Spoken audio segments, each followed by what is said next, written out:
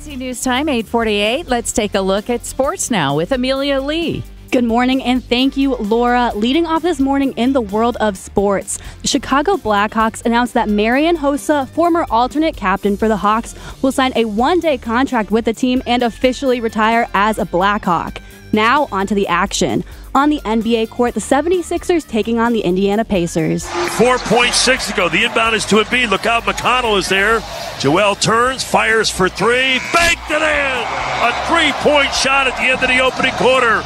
Joel Embiid putting up 45 points last night as Philly beats Indiana. Elsewhere, the Chicago Bulls playing host to the high-powered Bucks. Lopez hangs in the air, and it rolls home. A 9-0 run right now by Milwaukee.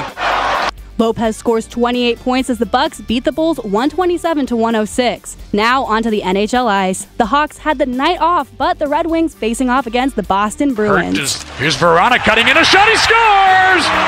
Jacob Verona, and the Wings have another power play goal, and suddenly a 4-2 lead. The Wings had themselves quite a night as they end a 6-game losing streak. Detroit beats Boston 5-3 in the MLB spring training carrying on. The Chicago Cubs get beat by the Texas Rangers 11-5, while the Southsiders take care of the Padres 9-6. The Sox scored 5 of those runs in the last 2 innings. We will see you back at 5:45 tomorrow morning for your first look at sports. All right, thank you, Amelia, and brought to you this hour by Warren Chiropractic.